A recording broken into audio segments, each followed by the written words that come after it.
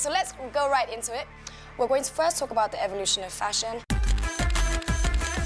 You know, different kinds of ways that fashion has evolved, even in Africa and Nigeria. Same thing with you. Yeah. What would some of the trends, if you had to bring some back, what would they be? The bell bottoms are coming back. I think so. The bell bottoms are coming back, and I'm pretty much excited about that.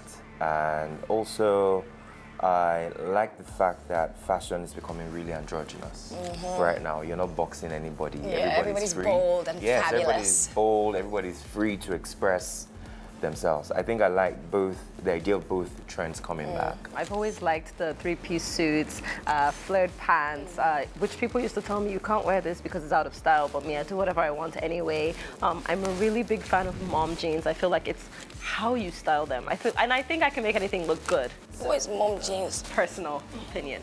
Jeans that are like all the way to the top of your waist. That's what they're called, mom jeans? Mom jeans with like straight, I love mom You think jeans. I would know this? I love mom jeans. Mom jeans? Yeah. Well, thank you. yes. I told you they'd teach us things. And I feel like Bella wears them really, really well. Really well, yes. Yeah.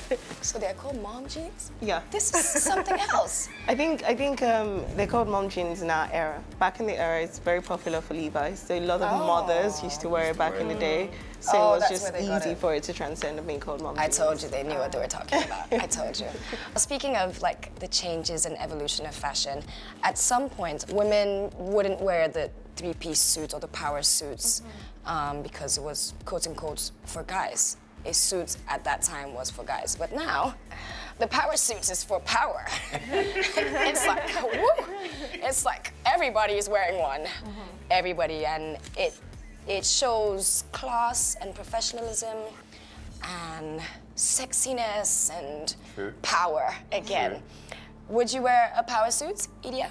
I have so many, and I've bet. worn so many. I like the fact that now, you know, power can be translated in so many different ways, and power is for anybody that's willing to take power. So I would wear, you know, a pink suit, and, you know, I would dress it up and make it more feminine or more suited to my style by wearing, like, you know, bustier or like a lace top on the inside.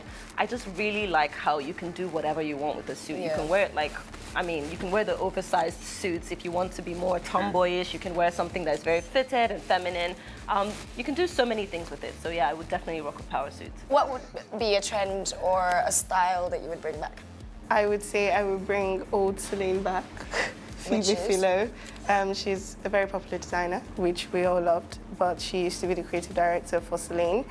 And during her era, she kind of embodied the whole minimalist chic thing. So it's very simple lines, very minimal colors, very classic. And I really liked that because it was also relaxed. It wasn't too smart or serious.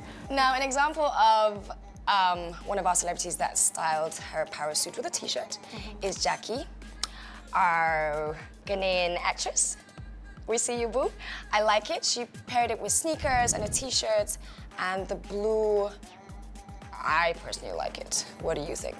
Well, I think it's soft. It's very feminine. I mean, it's pastel blue, powder blue. And I just love how relaxed it looks, away from the severe, how you normally take your suits or your toques. It's very soft. It's less severe, and it's very sporty at the same time.